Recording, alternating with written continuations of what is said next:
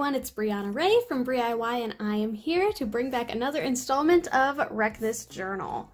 This is something I've done 2 episodes of already, and I've done quite a few pages. I think I've done about 3 every section.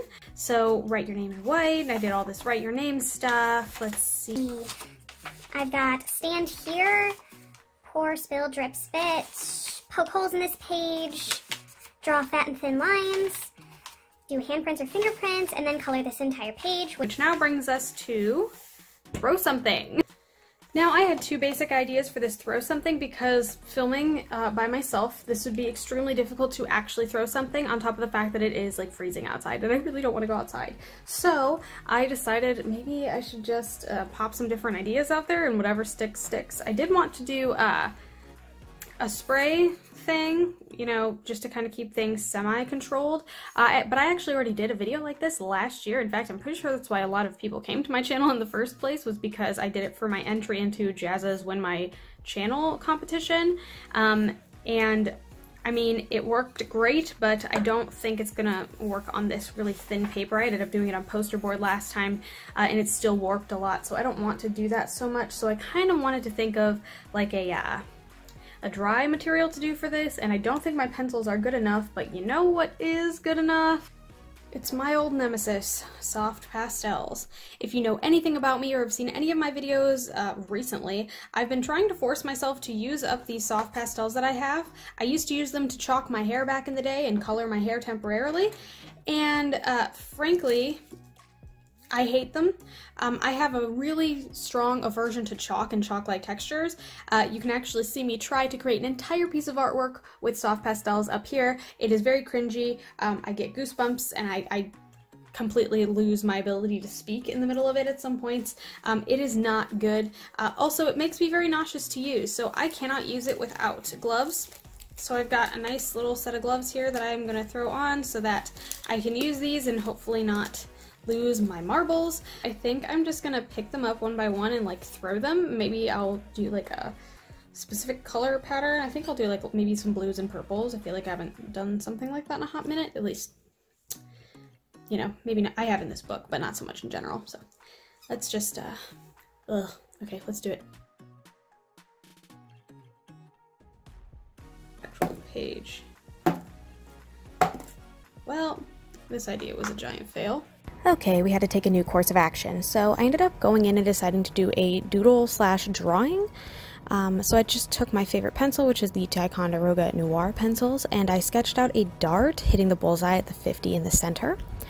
And I thought because of this cool black and white, you know, bullseye look, I actually kind of wanted to do an alternating, contrasting kind of look. So in the white parts, I colored it in black, and I colored the black parts in white so that it kind of alternated. And so I just went in kind of coloring the shape with a pen, a gel pen for both, a white gel pen and a black gel pen. And I went in with the alternating colors to kind of add details and clarify the lines and such. It was definitely something different than what I normally do.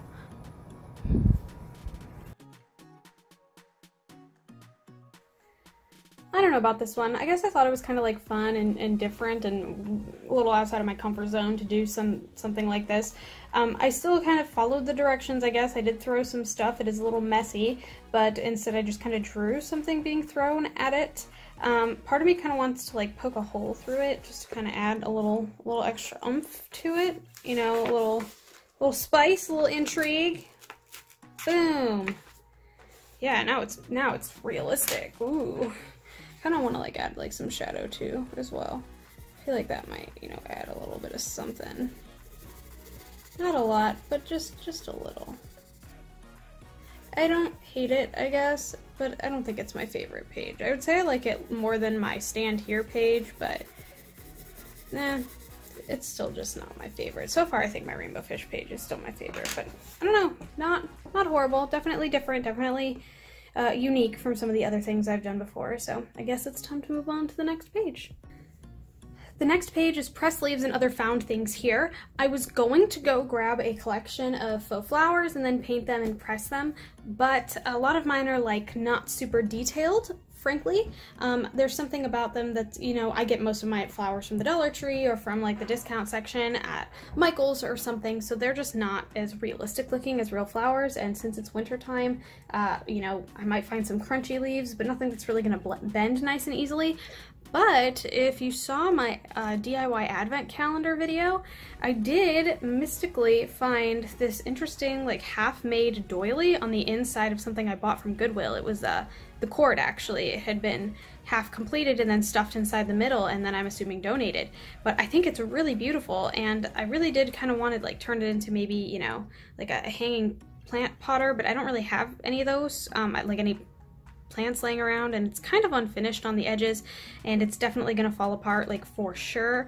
And I'm not totally certain how to continue this. It looks like it's been like a set of crocheted maybe chains, but I think what might be really cute is if I painted it and then used this to do a press.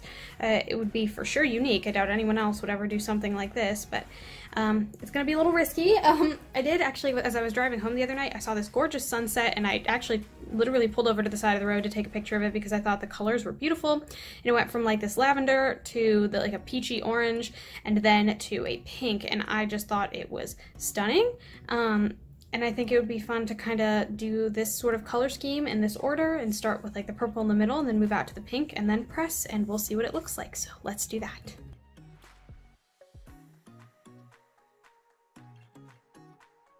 That was fun, and I even got a little bit on my hands, so I'm gonna go wash these up and then we'll come back. Not bad, actually quite interesting, and I thought about doing colored pencils, but I kind of really wanted to stick with this like super bright theme, and I'm pretty sure I've almost never used this really bright green Tombow. So I think I'm gonna just make some little leaves because it kind of looks like a flower anyway with the Tombow. And gosh, I guess I don't even really know how I want to do this. Maybe like dark outline.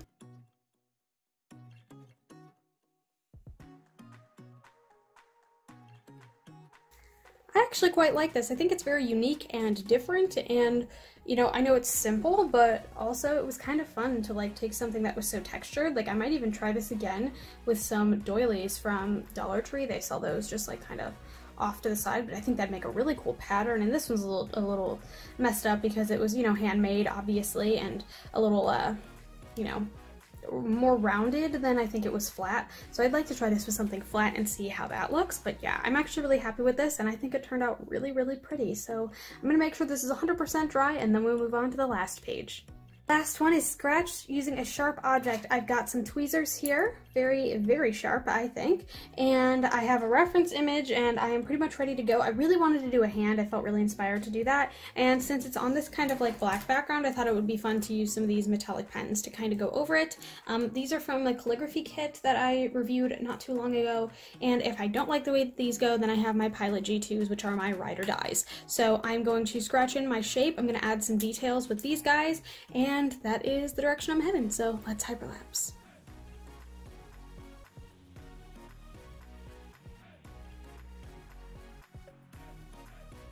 Honestly, I think the most impressive part of this sketch is that I did not break the back. I was close, but I did not go through. So I am like proud of myself, and also very proud of the quality of this book. Oh my gosh.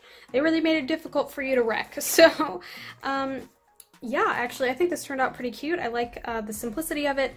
Sometimes minimalism is better, and I definitely think that this is a nice little piece that I got to do some fun things I haven't done in this book yet. So that is it. That is all I had for you guys today. I wanted to thank you so much for watching, and if you like what you saw, don't forget to like and subscribe. I do put out new videos every Sunday at noon Eastern Standard Time, and every so often I'll throw out one of these little bonus videos as well. Thank you so much for watching, and I hope to see you then. Bye!